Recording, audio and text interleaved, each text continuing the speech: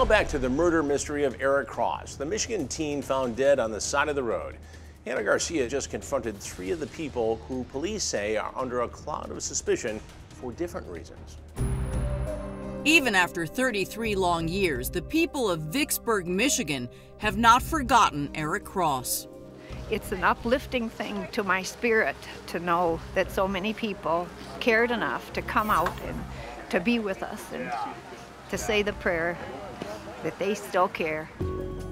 Nor has anyone here forgotten that whoever killed him has still not been caught. Thank you so much. Thank you for everything you're doing with them and everything. Yeah. And for being here tonight. That was so encouraging.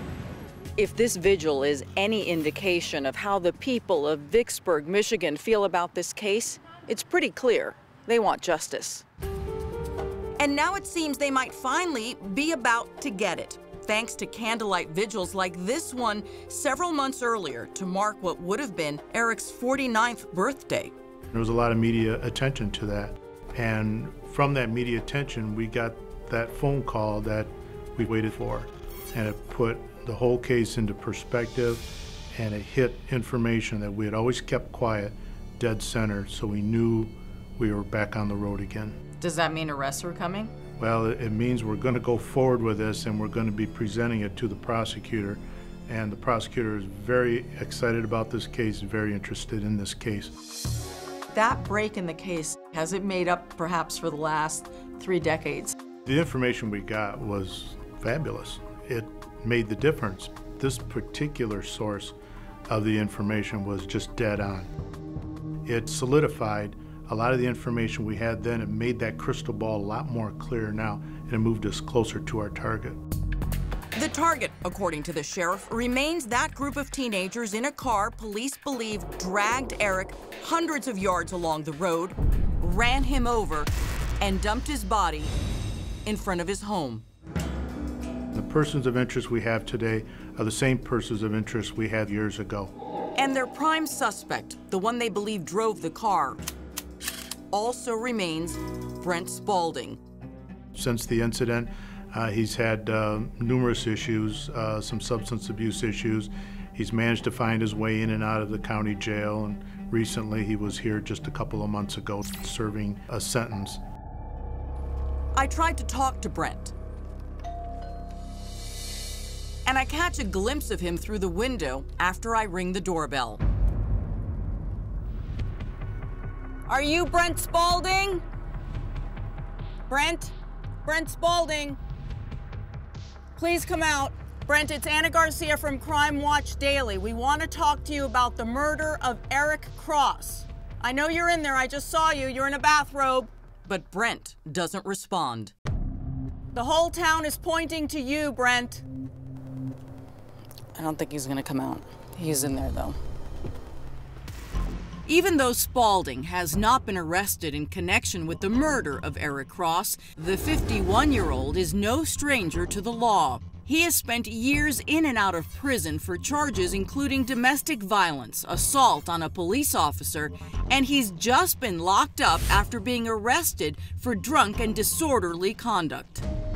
Another main person of interest is still Amber Thomas, Brent's high school girlfriend, who cops say was also among the car full of kids they believe were involved in Erik's death. She has very clear firsthand knowledge of what went on that particular time.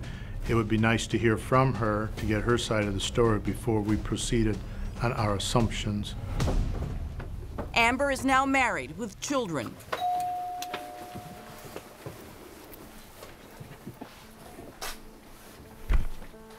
Amber?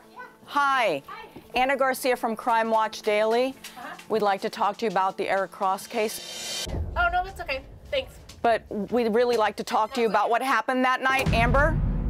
It seems the so-called conspiracy of silence is holding strong despite the recent break in the case. To this day, police say Amber continues to stonewall them about her knowledge of the events of that night. However, at one point, Crime Watch Daily discovered that she did seek counsel from an attorney. But a cloud of suspicion has hung over many others who had any contact with Erik on the night he was killed. Among them, Bill Cook, Erik's best friend, who went to that teenage drinking party with him hours before Erik was killed. Bill was with the core group earlier in the evening. And Erik's sister Jackie helps me contact him. Hello?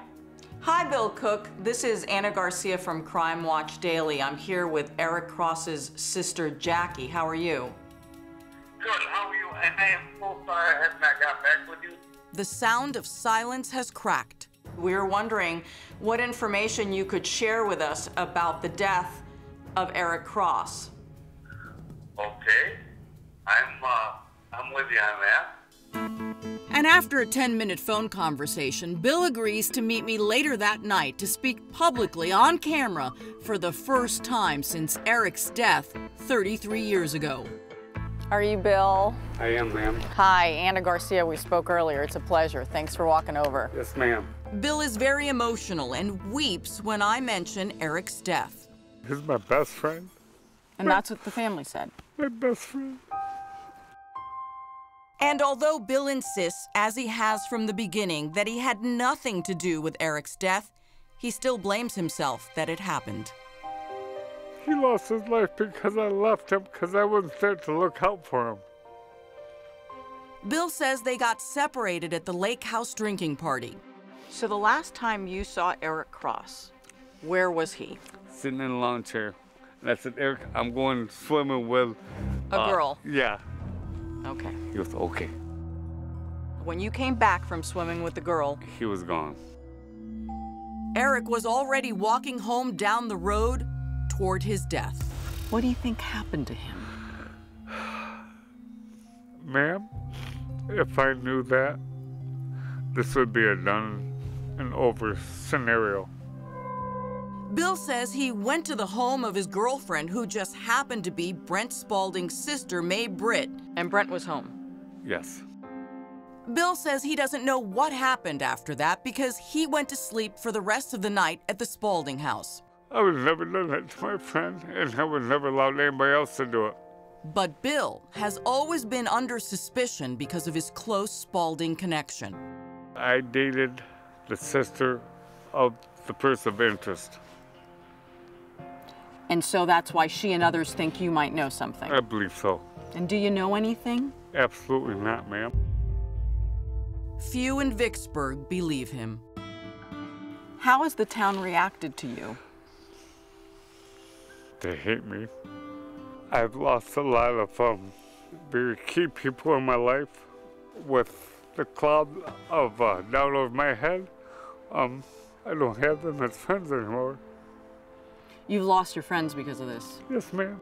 And Bill says he's relieved to hear there's finally been a break in the case. Do you think maybe if the police ultimately do make an arrest, that maybe that will finally clear your cloud in a way? I hope so. I really hope so, ma'am. Police say it won't be long. There is a light at the end of the tunnel, and we're certain it's not a train coming at us. But cops won't reveal what new information they have that makes them so confident of an imminent arrest. It's something we need to keep close to the vest until we go public with the whole event. And after 33 years, the capture of Erik's killer can't come too soon for Erik's family. Anyone who was there and who has spent years refusing to give my mom peace and refusing to give my dad peace before he died should be arrested and go to jail for obstructing justice, for conspiracy to commit murder.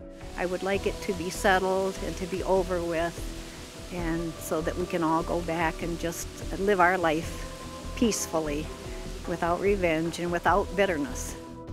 And so, her son may finally rest in peace. Let's hope they finally get that chance. If you have any information, you can submit a tip at crimewatchdaily.com or call or text our toll-free tip line at 1-844-800-CRIME.